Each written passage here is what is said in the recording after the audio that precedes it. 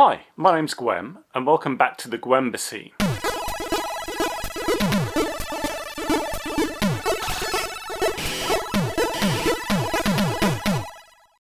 So DiMarzio do a whole range of these cool little single coil size double rail humbuckers.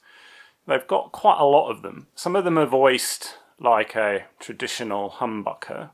The Pro Track, for example, is meant to sound a bit like a PAF, and the Fast Track 2 is like a sort of high output pickup. And they've also got ones though that are meant to sound like a Strat single coil but much higher output. This particular one here is about 3.1K and it is the Cruiser neck.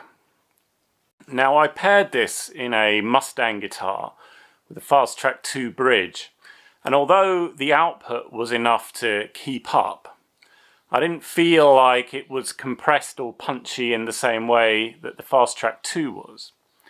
Now one of their more hot single coil voiced blade humbuckers like that is the Fast Track 1. Now that is about 5.8K.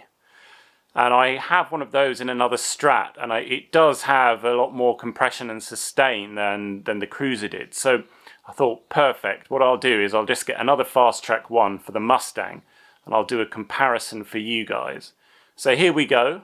Let me know what you think. Do you prefer the Cruiser neck or the Fast Track 1 neck? What do you think the difference in sound is? Let me know. Thanks for watching. Hope to see you in another video soon. Take care.